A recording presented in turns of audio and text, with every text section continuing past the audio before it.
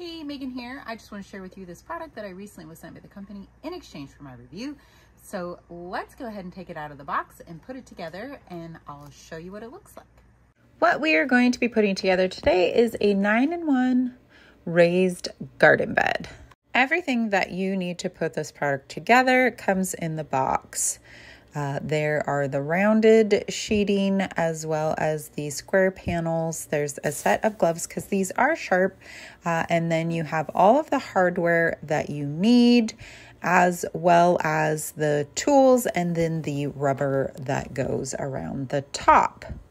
So here's everything: the gloves, the panels, and then also the posts that go in between. There are a variety of different shapes. If you follow the instructions, that you can create 9 different ones. I today am just going to be using all the pieces to create the oblong 8-foot by 2-foot by 1.4 foot garden bed.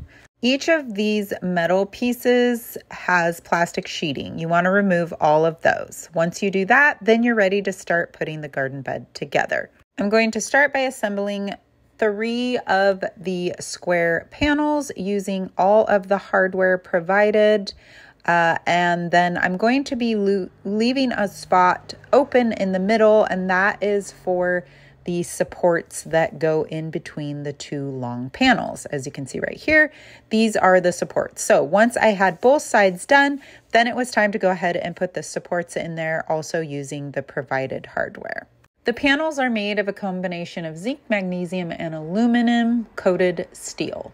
This combination really helps with sun protection, rain protection, and creates a windproof design. Compared to other garden beds that I have put together, this one definitely felt way sturdier. The sheeting was much thicker, yet still really easy to work with. Next, I created the end pieces using 2 of each of the rounded portions, and then once those are together, they're going to go on the outside. After I had that side done and the supports in, it was time to do the end piece. Here is the completed bed.